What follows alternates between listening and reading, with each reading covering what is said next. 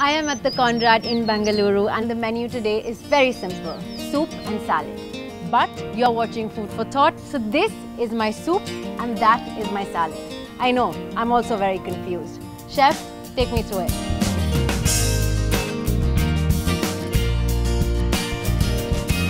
These are basically apple and arugula shots. These are just pebbles, right? Just pebbles. This is not edible? No. Okay, and this is the soup? Soup, yes. Now you said arugula is rocket leaf? Yes. And apples, of course. An apple a day keeps the doctor away. And rocket leaf is very healthy on its own. So this is soup. So the step-by-step procedure is like, we have a juice of apple and arugula mixed together, and then we add zantan. Zantan is basically a powder to add thickening to the soup, and then we freeze it. We put it in small balls and freeze it in the deep freezer, and then we take it out and make small cube balls of it, and then we coat it with butter and white chocolate. So we use cocoa butter and white chocolate, and once, because the ice is frozen, because juice is frozen, immediately butter sticks to the ball, and then you put it in the fridge again. So once you take it out and you plate it and you gulp it in the mouth, you'll find it water inside because the ice is melted.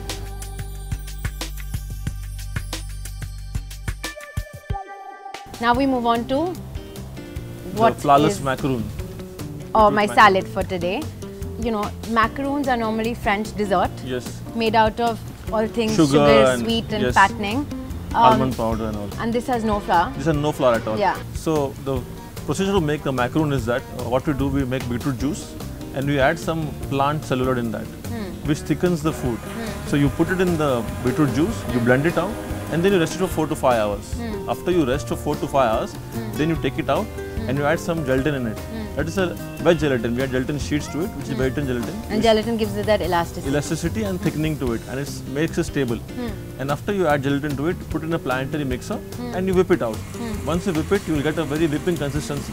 You pipe it out in a tray with a silicone sheet and silpat, and you put in the oven just for 2 hours at very less temperature, maybe 40 degrees for 2 hours, and then you will have the crust on top. And then you fill it with goat cheese and some thyme and some seasoning to it. Now why beetroot? Can this be done with some other vegetable? We can do it with any vegetable puree. So you can use cauliflower puree, you can use mushroom puree, you can use a beetroot. It's your choice. I'm glad you did beetroot because just so you know, beetroots are very high in folic acid, so very good for the hair. And also the goat cheese we use is more local. So we source all the goat cheese from Kodaikanal. So we have families there who make cheeses, homemade cheeses. So they have this goat cheese is specially made for us. So this is in the menu? It's a part of a brunch menu. Okay.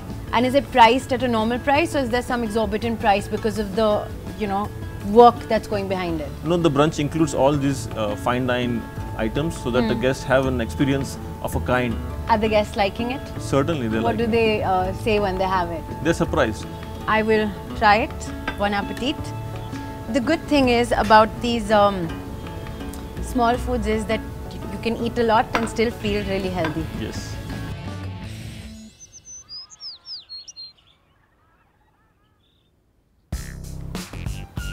As soon as I put it in, before you even bite it, it bursts and it's cold and it's fresh because, you know, the bitterness or the peppery taste of the arugula mixed with the freshness of the apple just kind of bursts in your mouth and suddenly it's gone.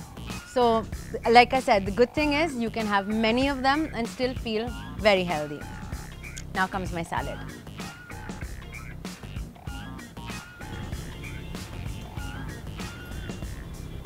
That was interesting. It's very crunchy, as normal macaroons are, but the mind is trained to expect something sweet, but it's definitely not sweet, very savory. And the nice part is that the earthiness of the beetroots, and beetroots are slightly earthy in nature, the earthiness of the beetroot balances very well with the cream cheese. Now, I leave you with a question. Beetroot macaroon? Beat that. Think about it, and I will see you next time.